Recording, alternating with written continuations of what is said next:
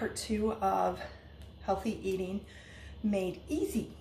So we're going to continue talking about prep because it is the way that you're going to find your best success with eating healthy. So if you don't have a plan, then you're planning to fail. Have you ever heard that? Well, it is really true.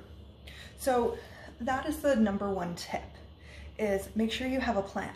Make sure you know what you are going to be eating throughout the week. It doesn't have to be exact. You can modify it. You can include stuff you already have in your cupboards.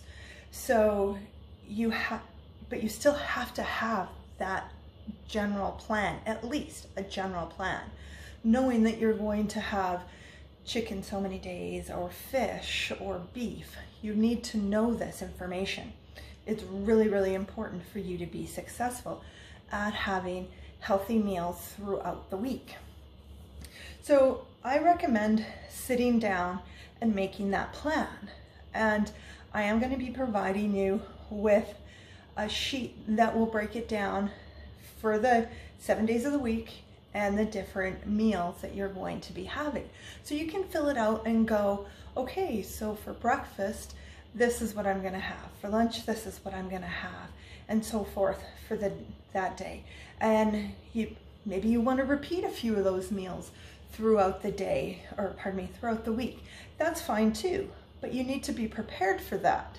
Make sure that you have enough ingredients on hand so that you're not scrambling going, oh, I didn't have enough oatmeal, so I can't have oatmeal on my breakfast for this morning.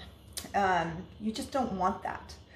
The second tip is scheduling when you go to the grocery store and when you do your meal prep. Because once you get home and you put your groceries away, how many times have you forgotten that you had that particular vegetable? Because when you bought it, you were gung-ho, yeah, I'm gonna have that asparagus, and it gets in the fridge and you don't use it because you forgot about it. But if you prep it so that it's ready to be cooked, you don't necessarily have to cook it, just have it ready to be cooked in a clear container. You're gonna see that it's there. So you're prepared for it. You've got that visual aid when you go into your fridge that, oh, there's the asparagus I was gonna have with my eggs for Wednesday's breakfast. That kind of thing. So what usually happens is we put it in the fridge and we forget about it and we're like, oh, I'll do that in a bit. Oh, I'll do that in a bit. But in a bit doesn't always come, and you can risk wasting food, and you don't want food to be wasted, especially with the price of food these days. So that's tip 2. Make sure that you're doing your prep work or some of your prep work when you get back from the grocery store. So number 2 is, if it's working, why are you changing it? Keep it. So if you know that members of your family aren't going to like to eat roasted vegetables that are pre-cooked because they just don't really care for roasted vegetables, then you don't want to do that, because then again, you're wasting food, aka you're wasting money. So if you know that they're like to have their vegetables easily and accessible for snacks, have it cut up so that they can just go grab some and have some crunchy carrots or cucumbers instead of having chips.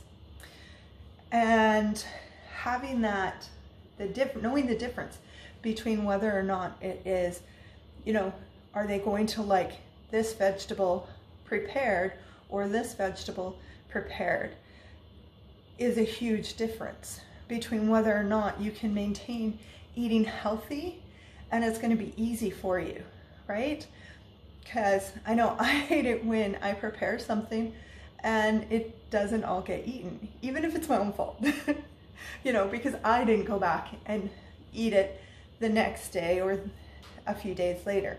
I got busy, forgot about it being in the fridge, and because it wasn't in a clear container, I couldn't see it to get that visual reminder. It is like, oh, but I'm sure you understand what I'm saying on that, because it happens to all of us.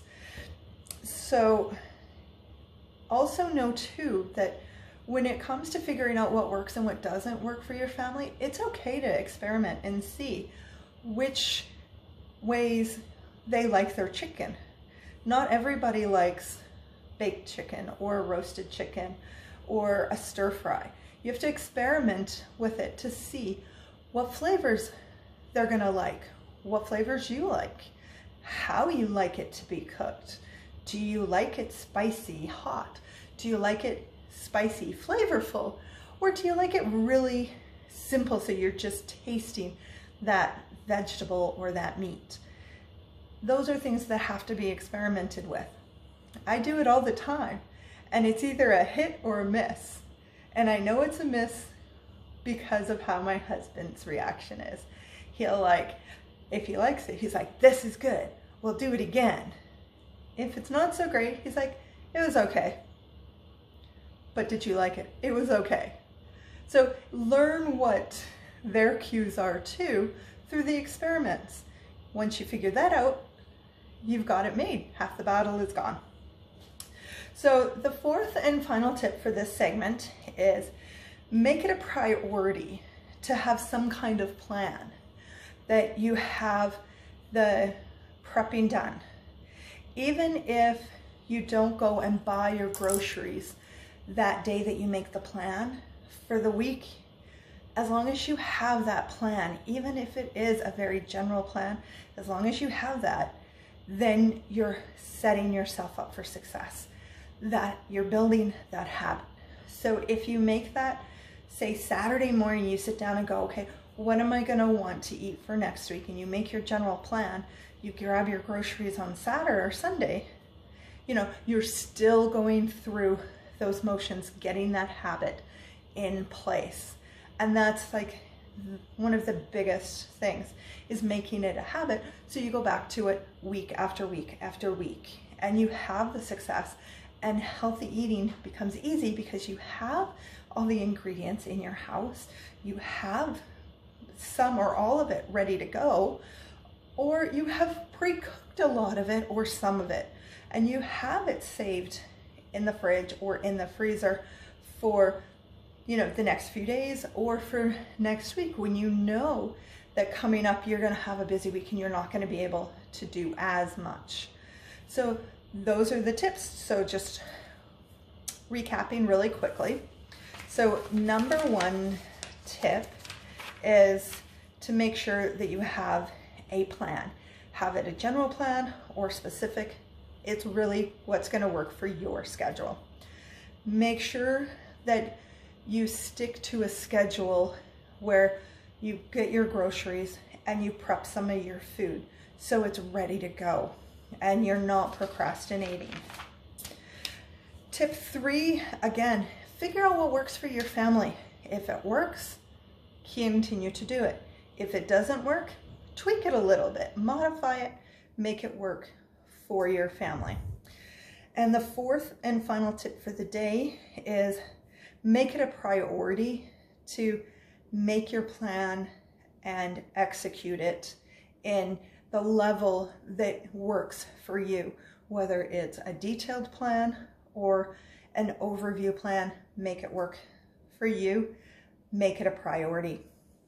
I hope that you found that these tips are helpful and they're bringing you value, and I hope you have a good night.